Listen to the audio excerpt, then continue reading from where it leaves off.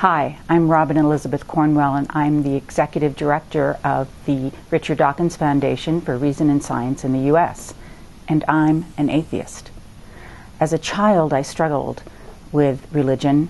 I had opportunities to read the Old Testament, and I never could figure out why God was always killing people.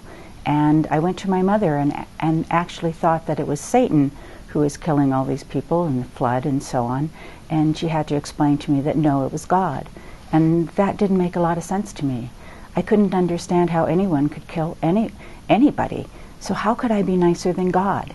The other thing I found out was that my dogs and my cats didn't go to heaven. And why would I want to go to heaven if I didn't have any dogs and cats?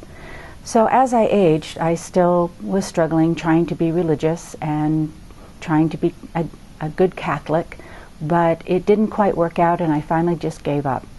And then I came out, and it was refreshing. I didn't have to try to